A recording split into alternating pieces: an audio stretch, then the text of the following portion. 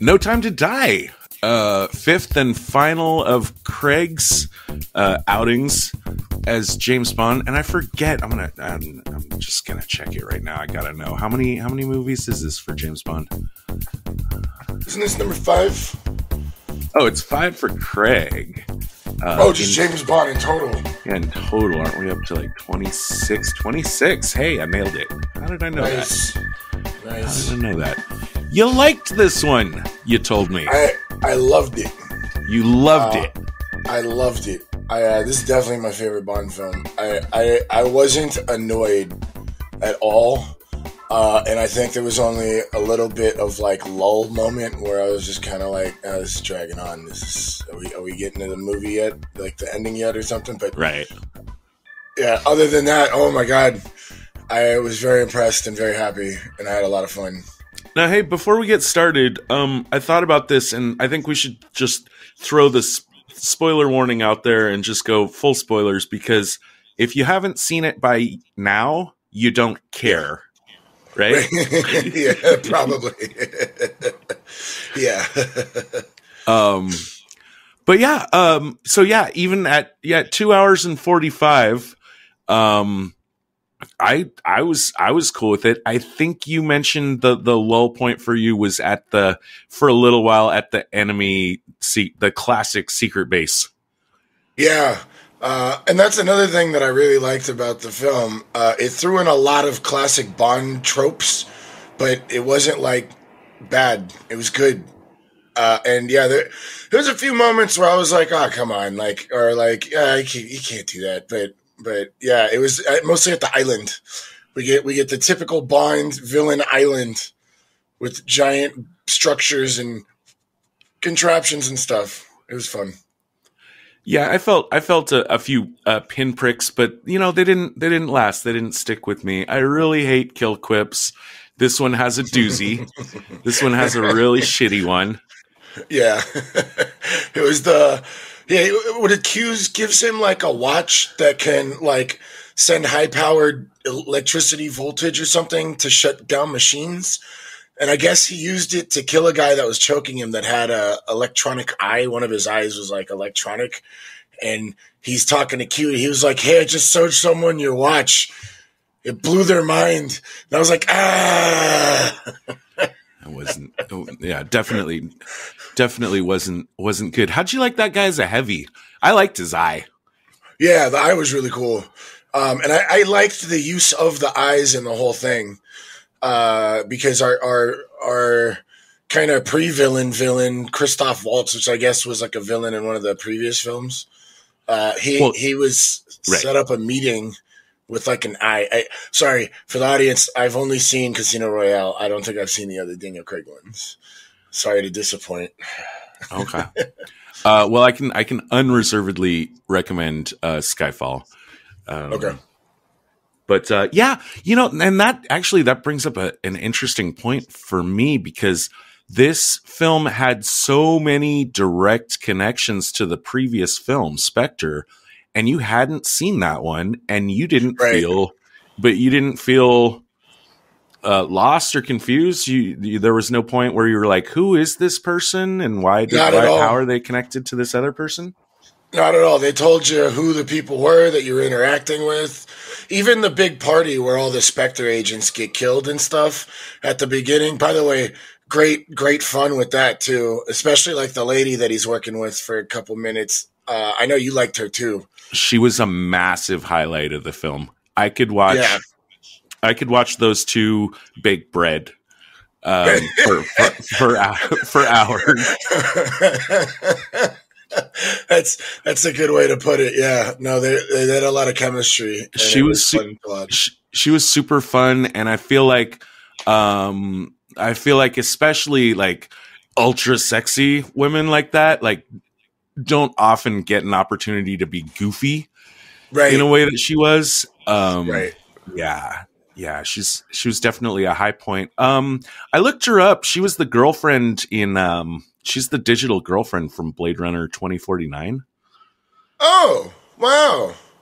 Okay. Yeah, no, I can see that. Yeah, that's awesome. Sure. Nice so catch. So another question, or two other questions for you. They're kind of like a paired question. Like, I'm really curious why you like this one so much. And I know, like, we've talked, we've done. This is our fourth. Well, let's see. I mean, this is just a brush pass, right, on the film, but we have done 4 Bond films. We've covered one Sean Connery, Roger Moore, Pierce Brosnan. Mm-hmm. And Daniel Craig in Casino Royale. Just maybe out of those 4, or in general, what was it that this film did that the other films didn't do that you liked? Well, I think it's what this film didn't do that the other films did do. The one thing it did do that they didn't was have like a really seamless kind of story, even though it kind of kept going towards the end. I didn't feel angry. Like, I wasn't like, what are we doing here? Like it wasn't just, and for the most part, I mean, I said this in our previous, episodes. I don't like calling Bond films spy films, because they're just like action films with spies in them. Mm-hmm. And even though this film had less tradecraft than the other Bond films, virtually none. None. Like, yeah, just like maybe like a camera or something, and this had more gadgets than I think Casino Royale did. And the gadgets weren't annoying. I think one of the things that I really hated about From Russia with Love was that, like, Q had just like read the film script and was like, okay, here are the gadgets that are so specific for one specific situation. I just happen to have a crystal ball that tells you you're going to need these gadgets. Well, in this film, the gadgets that Bond gets seem to be like adaptive. You know what? Like, you might need these in a lot of different situations. You know what I mean? Like the watch, and like even the car that had the minigun headlight.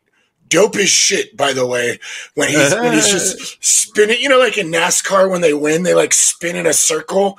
He does that in his like Aston Martin, and the headlights drop and miniguns pop out and start. Yeah. Like even that's the other thing. The over the top action wasn't even that over the top. The car chases were so fun. And the fighting didn't suck, and the guns, even like, and going back to that party, the Spectre party with that chick, that we liked so much. I guess they were in Jamaica or something. Cuba. That was Cuba. Cuba. Okay, they were in Cuba. And, oh my God, like, they're shooting and jumping and doing, like, like aerial, like, cartwheel kick thingies. And I wasn't pissed off, versus, like, a lot of Bond action is like, usually just glorified, like, Star Trek action. You know what I mean? As much as I love Star Trek, I mean, you gotta agree with me that the action is kind of silly. So that's. I think the one thing it did do was had this seamless story that I was engaged. You know what I mean? I didn't feel like jarred, where I was like, "What are we doing here?" And then the thing that it didn't do, for the most part, was didn't do annoying stuff. You know what I mean? That didn't make sense. Everything kind of made sense. And again, it didn't have any tradecraft. Right. I guess, I guess the best I could call is like that blonde guy infiltrating and getting close to Felix and Bond. The Mormon. Yes. With his goofy fanboy attitude. Like he played that very well. And and especially because of the way he turns out to be such a dick, it kind of I don't know, kind of reminded me of remember in the Sam Rockwell film, what was it where he's playing Chuck? Confessions of a Dangerous Mind. Right, when you find out that one super annoying guy, the couple, yeah. right, was an agent. Like you just hate him that much more. Right. So yeah, and I think the other tradecraft was compromising our love lead into killing her, Christoph Waltz. Right? Yeah. I have been thinking about that a little. Like I'm going back to, he threatens her. He says, the reason you're going to do what I say you're going to do is because you know that I will kill the person you love most. And at that time we're thinking that it's Bond, but then later I think it maybe turns out that he's referring to her daughter. Oh yeah. Oh. That's where you go. Yeah, I thought it was Bond the whole time because then they cut to Bond, but then we learn about the daughter and he's kind of taking her hostage too. Yeah, you're right. That is kind of confusing. I didn't even think about that. Yeah, I still think it would have been Bond, but it does seem like he's more concerned with their daughter later. Right. Yeah, I thought Rami was fine. He was great. His character was probably the weakest part of the whole film. But yeah, no, he was great as an actor. I mean, I love Rami Malek, and that's the other thing. This cast was amazing. We have Ralph Fiennes as M, and then Rami Malek is main villain, and then Christoph Waltz is like the villain. Yeah, I want to talk about Christoph Waltz for a second because he's Ernst Blofeld. He is just to catch you up because I know you're not as steeped in it as I am. Like, he's the ultra mastermind behind Spectre for like the first 7 Sean Connery films. That character. Okay. Okay. And he's the head of Spectre, I assume. That's what I got from the film. Totally. Okay. Right. And that's what the previous film dealt with. And I had gotten so hyped for Christoph Waltz to be a Bond villain. I thought, oh my God, he could be the greatest Bond villain of all time. And I kind of felt a little let down in Spectre by him, but in this film, I thought he totally redeemed himself. I totally was absolutely just chilled to the bone by his creepiness. He's super creepy. And he always has that kind of just gravitas to him on screen, you know, like just Christoph Waltz in general. But as playing this villain specifically, as soon as he hits the screen, he just has this gravitas of just creepiness where you don't like him and you're terrified of him. You know what I mean? Yeah, absolutely. Sure. Car chase wise, I want to flag. I like the one in Norway when they get ambushed in Norway. I thought that was, I don't know. Even in the moment watching it, I was thinking like, is this possibly one of the best directed and edited car chases I've ever seen? I was absolutely on the edge of my seat. Edge of my seat. The way they drop in the helicopter, and then, you know, there were the 2 vans chasing them at first, and then it just all of a sudden you realize like, no, those guys were just meant to funnel you into this trap. Drop in helicopter, and you're like, oh boy, here we go again. Always have to have a helicopter. But then all of a sudden the other team zooms in from the other side. Oh, it was just delicious. The motorcycle jumping over the hill before the whole like parade of trucks and SUVs come out was great. Yeah. And back to just Bond tropes, the helicopter was perfect. Like, I think when we did the Roger Moore one, I was like really annoyed by the helicopter. But like, because they were in the middle of a city and it's like shooting off rockets and shit. And it's like, this isn't like conspicuous whatsoever. But here they're like kind of out in the middle of nowhere. And the helicopter's not shooting off rockets and stuff. It's just there to like get a visual, like a confirmed visual on their target or whatever. And then there's just like parade of SUVs and motorcycles just jump over the hill. And you're like, oh shit, this is serious. Yeah, for sure. The other 007, I don't remember her name. I assume she was in Black Panther. Is that just an assumption I'm making?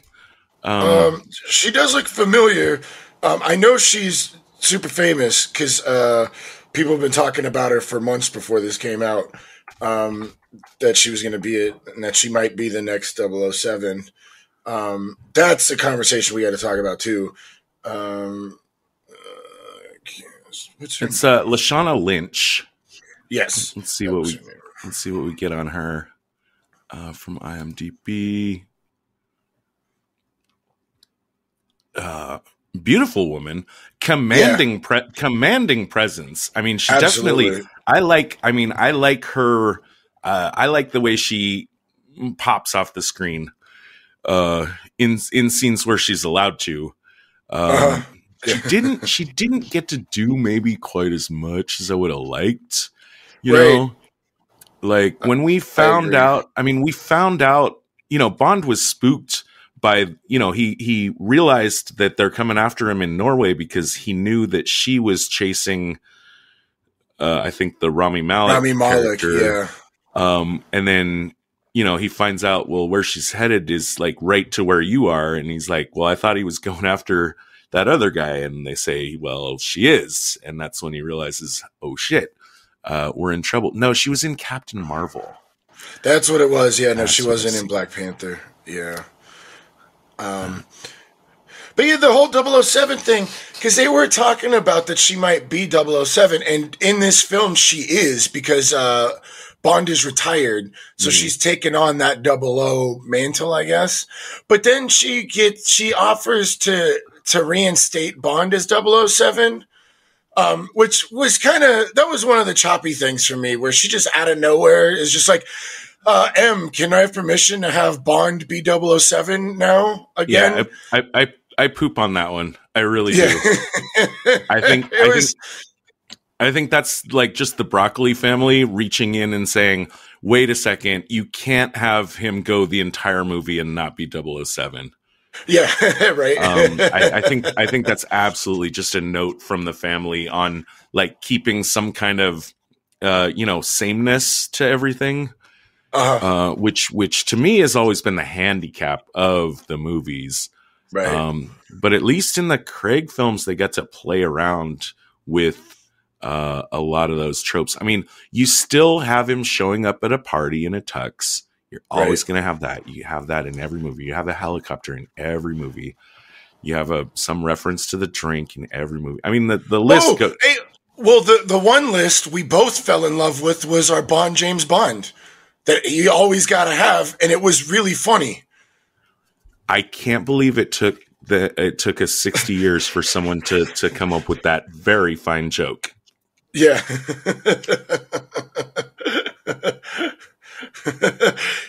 Do you want to explain the joke, or should I?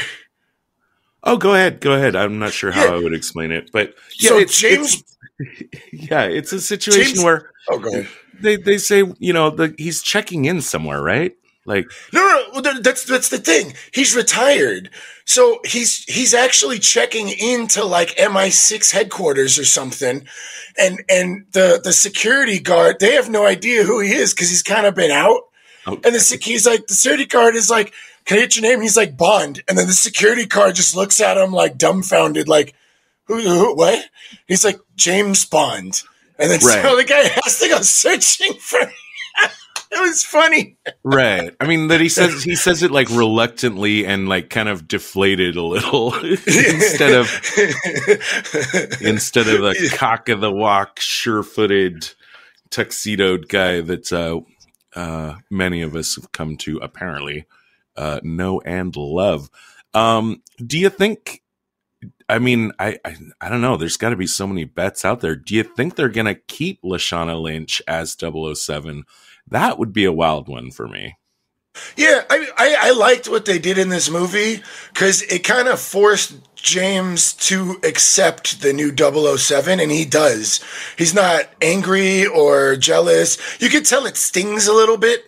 He gives it's just a number, but you could tell it stings. But he eventually calls her 007 himself, and I really appreciated that. I think because she asks for permission to reinstate him, I think she's not going to be, that they might actually retire the number now, which I hope so, because then we'll have like the 00 cinematic universe where we might get to meet other 00s and she's just going to be the most gangster one or something. You know what I mean? So I'm looking forward to seeing more of her, but I don't, and I think Daniel Craig said this too, that he doesn't like the idea of a woman being a 007 specifically, that she's being overshadowed by the previous man, quote unquote, when she should be carving her own presence scenes as her own 00. You know what I mean? And I liked that. I think it was Daniel Craig that somebody said that. I think it was Daniel Craig though.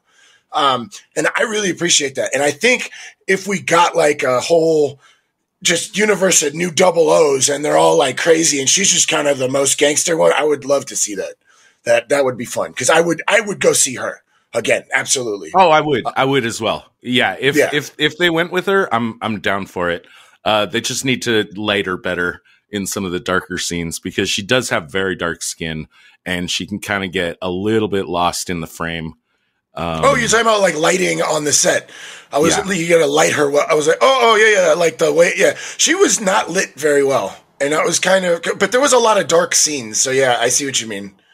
I mean, it's a challenge, but it's also a movie. There are genius, lighting people. You can and should spend the right amount of time to make sure that your main character pops off the screen the way Daniel Craig does. Like when he's on the screen, like you can't take your eyes off him. And I would say the same for her in, any of the scenes where there was light around. Right. But just, like once they got into the base, where it was kind of dark, like it was just kind of hard to, I don't know, visually register her the way she should be registered. Yeah. Absolutely. But I would be down. I would totally be down. And I thought I wouldn't because I was of a mind like, I don't know, Bond is so wrapped up in weird masculinity issues from the jump that I didn't think a female Bond could be possible. I'll go with any ethnicity as long as it's British. But after seeing her, I think at the very minimum, and what I was thinking when I was watching it, I was like, wow, even if they don't keep her specifically as 007, just having her come into this movie and show audiences that you could reset your expectations and we will meet those expectations as filmmakers. Yes. We will give you we can and will give you the charisma. We could fucking put a midget left-handed lesbian Eskimo. Right? Yeah. Yes.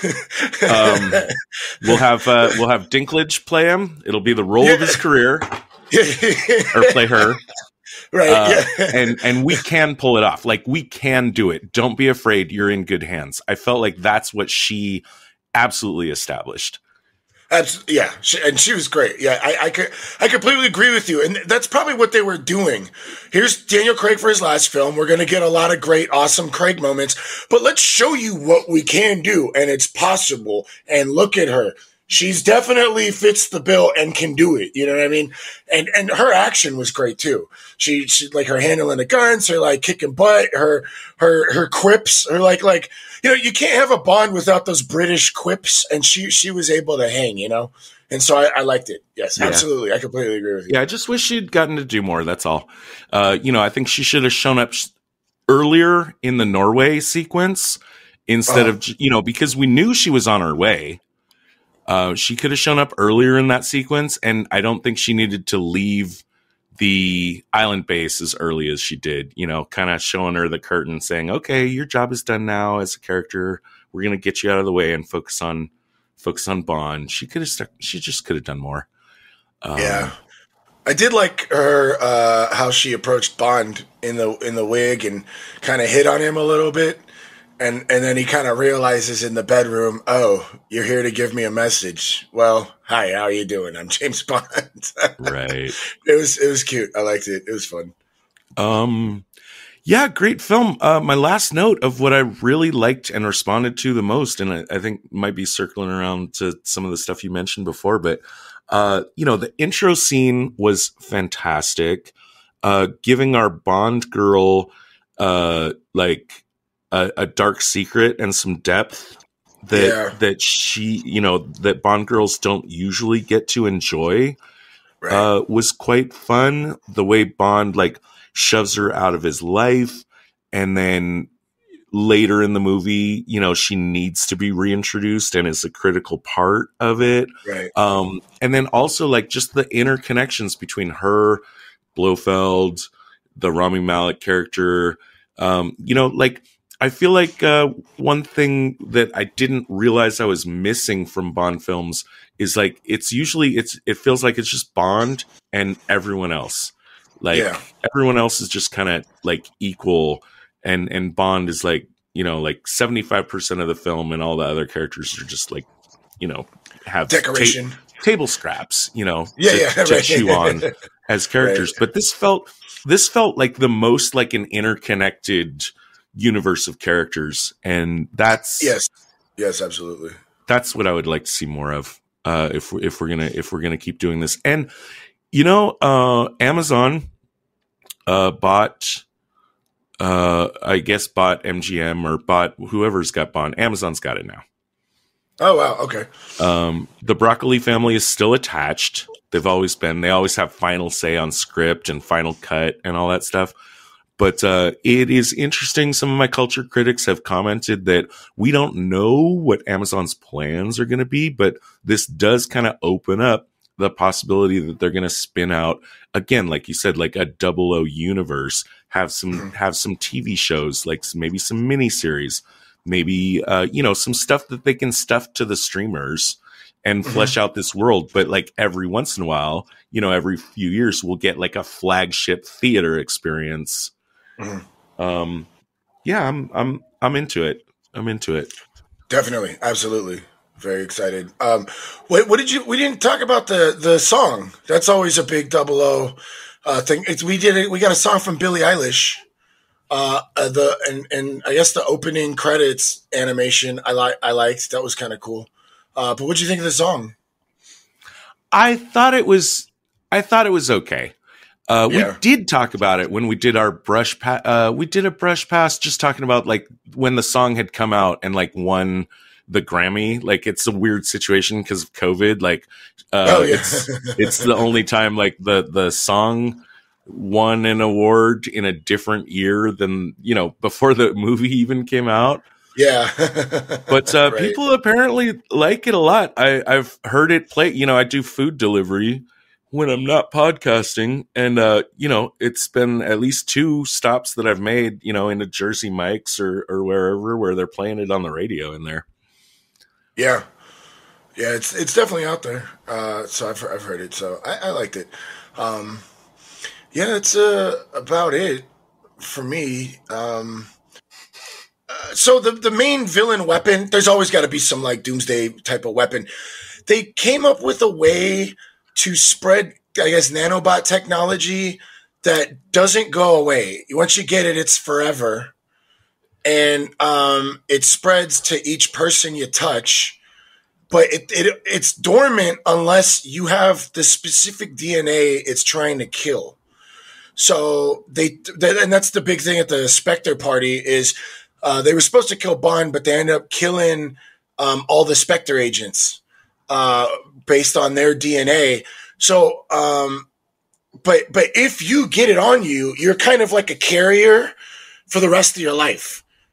But what you have is only programmed to kill certain person. But they explain in the film that it could be reprogrammed to kill whole families and even people. So we're talking like genocide, right?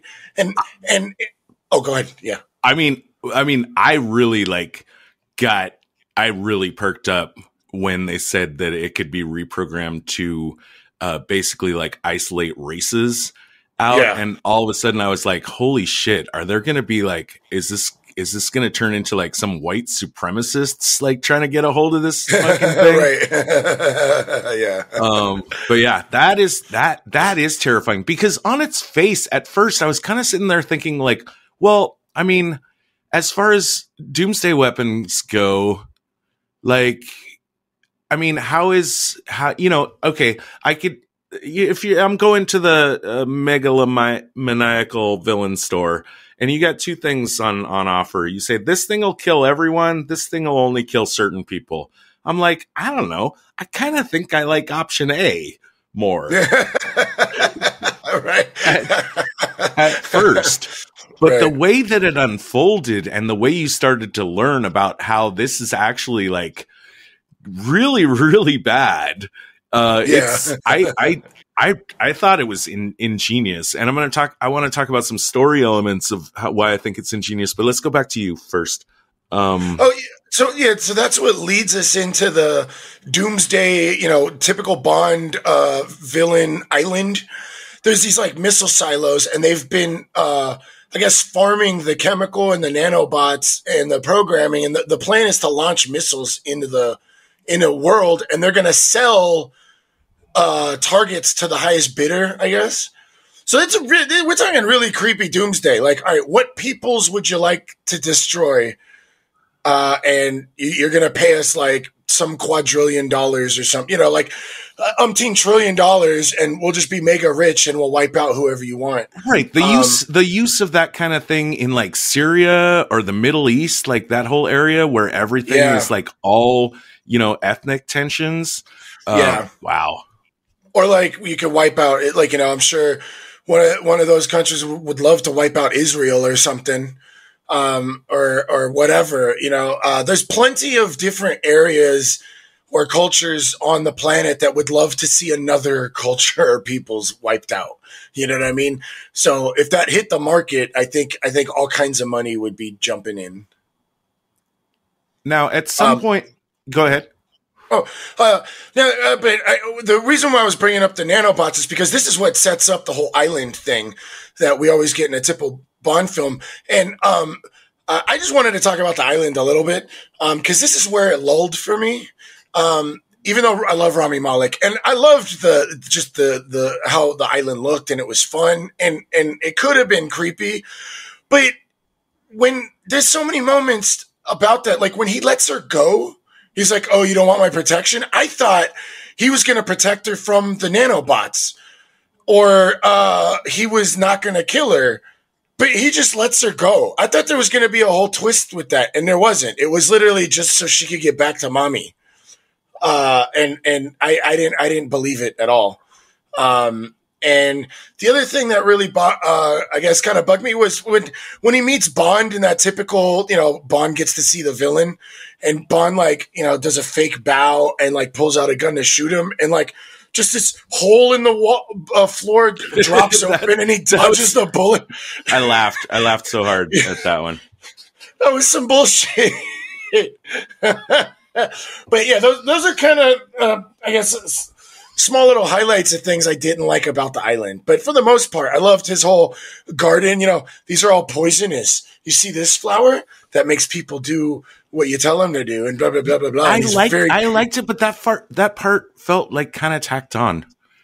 Like, yes, I felt like they were trying to shove some They were like at some point realizing this guy is not complicated enough. He needs something more.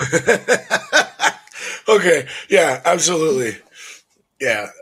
What was his backstory? I guess a Spectre agent murdered his whole family, and she was lovely. She was the daughter of that Spectre agent, and so he like let her live or something. Correct. So yeah, the mega weapon is insidiously complex, and I'm curious, like if we did a full treatment on this movie, like we do, for most of our movies, I'd be really getting in there and trying to figure out what are the actual rules in play. I like to think that, and I'm not 100% sure, but I like to think that it works somewhat like Stuxnet. Like, that was the computer virus that shut down centrifuges in Iranian nuclear uranium enrichment facilities. And instead of figuring out how to put a virus into getting the virus into those facilities, they just broadcast the virus out into the world everywhere, and every system it got into, it would figure out like, okay, am I in an Iranian centrifuge? If no, just duplicate myself to any other place I can. If yes, carefully fuck with the centrifuges.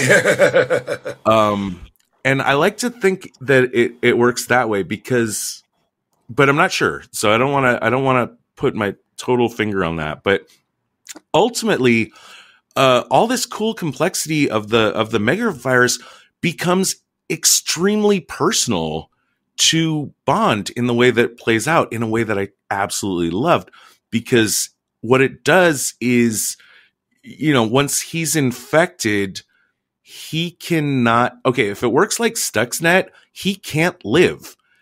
As long as he's alive on Earth and comes into contact with any other person, even if he doesn't go see his daughter, I mean, that would be bad enough that you just infected him with something that says you can never come within 20 yards of your daughter.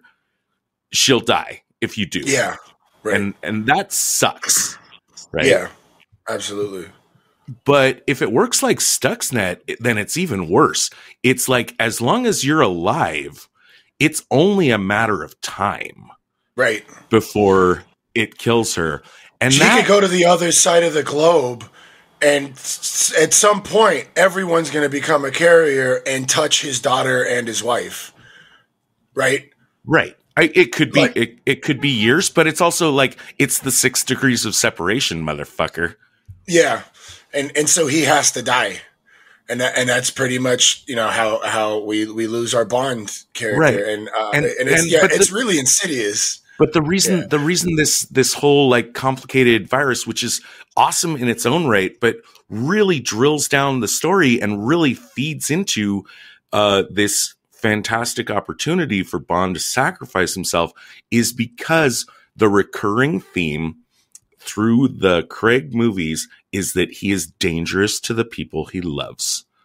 Mm-hmm. Right? Absolutely. And I am someone that some of my critics don't really like this kind of stuff.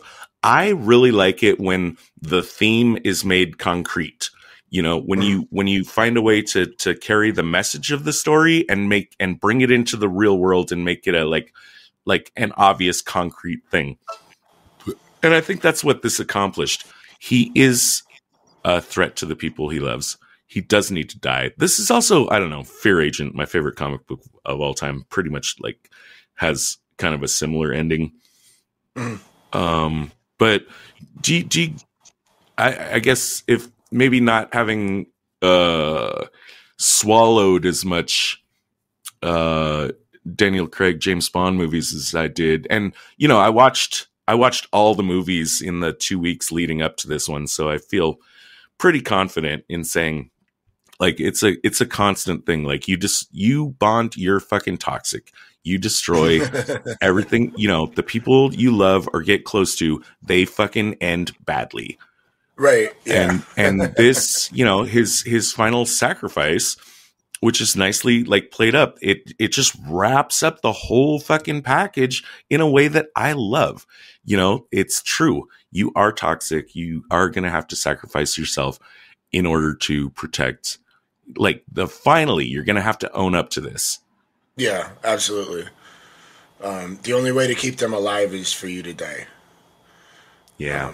I guess he had time to die. Right. Sorry. Well, I don't know. I got 2 hours and 45 minutes. Yeah, right. But yeah, I totally dug it. I'm looking forward to watching it again. Yeah. And not even just as a Bond film, it was a great movie. I would probably give it a 4 out of 5 stars for me. I would probably watch this again. I had so much fun, and I don't like action films. So this really, I guess, scratched an itch that I generally don't have. So I liked it a lot. Yeah, I'm also at a 4.5, which is what I would have in our recent Casino Royale episode. 4.5 is where Casino Royale normally would have landed for me, but the audacity and ambition of rebooting James Bond in the way they did is what gave the final plus 0.5 up to a 5. But I'll sit at this one as a 4.5, only because it's not pioneering. It's landing the plane, yeah, beautifully. But I'm still always gonna, if I only could watch one Bond film ever again, I would still pick Casino Royale as just the must-have. Right. And I'm good. Yeah, me too. Yeah, tell them the stuff.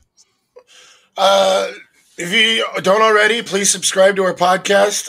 On any podcast app you find, you can search Spies Like Us podcast and we'll pop right up.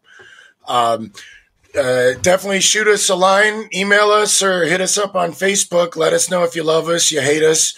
Either way, we're happy to hear from you. You can email us at spieslikeus.net, and there's like a contact form, or you could jump on Facebook.com/spieslikeUspodcast, or our Twitter is spies_like_us. And give us a line. Todd and I always pay attention to people that hit us up, and we'll definitely respond to you. And we look forward to hearing from you. Yeah, and if you enjoyed this Brush Pass episode or any of our episodes, the number one thing you can do, just tell one person. Just tell one friend. Or if you hate us, tell one of your enemies that they would like this podcast. And don't forget to tell them at a park bench. Yeah, right. For sure. Yeah. And we have not picked our next movie yet.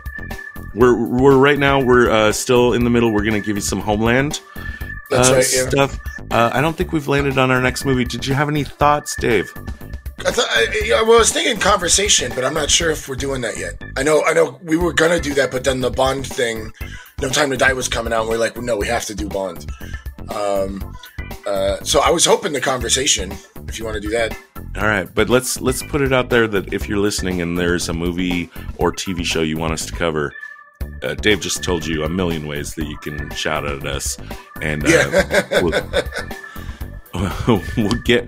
get right on that. Yeah, I'm good to go. Sounds good. Join us next week. The preceding transmission sampled the song "Enter the Party" by Kevin MacLeod, and sound effects from freesound.org. Attributions and links are found at spieslikeus.net.